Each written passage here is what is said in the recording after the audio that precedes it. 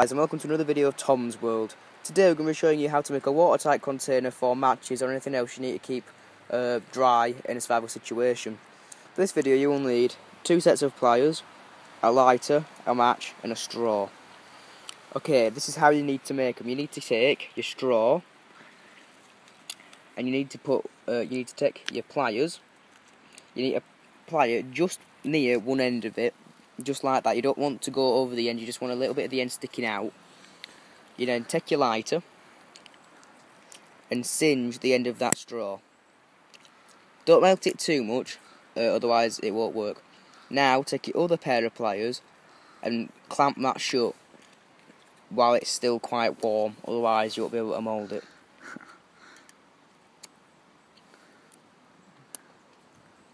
Like that. Right, after you've done that, you go to the other side and put in whatever you want to keep watertight. For example, your matches or, you know, your fireproof stuff, your tinder or whatever. So you put... We're just going to cut it down a bit first. There we go. You can use it to make multiple straws. So yeah.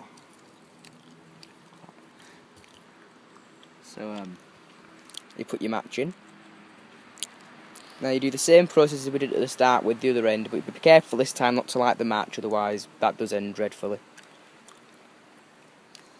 If you have any spare space, just clamp that off as well.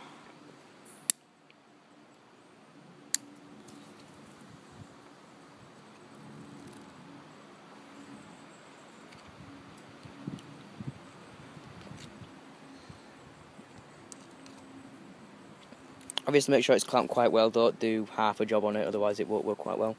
And that is a waterproof container for your matches, anything else you want to keep dry, tinder, that sort of thing. It's also very colourful, so you'll find it in your bag. If you've got any red straws or blue straws, something that stands out quite well, that does work well as well for this sort of method, because then you can find it in your survival pack or your bag or whatever you're using. Okay, thanks for watching, guys. If you like this video, please like below, subscribe for more videos, and comment if you've got anything like this or have got a better method for doing this. Thanks for watching, guys. See you later.